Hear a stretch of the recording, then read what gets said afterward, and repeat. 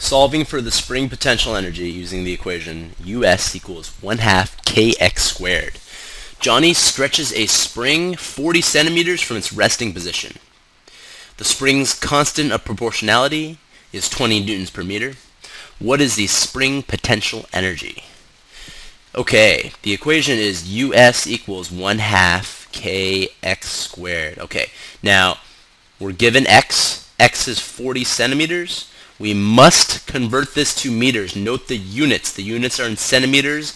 We must convert this to meters. This is going to equal 0.4 meters. Also, the constant of proportionality, that's also called the spring constant. That's the same thing, spring constants. And that would be your K value. Your K value is 20 Newton per meter.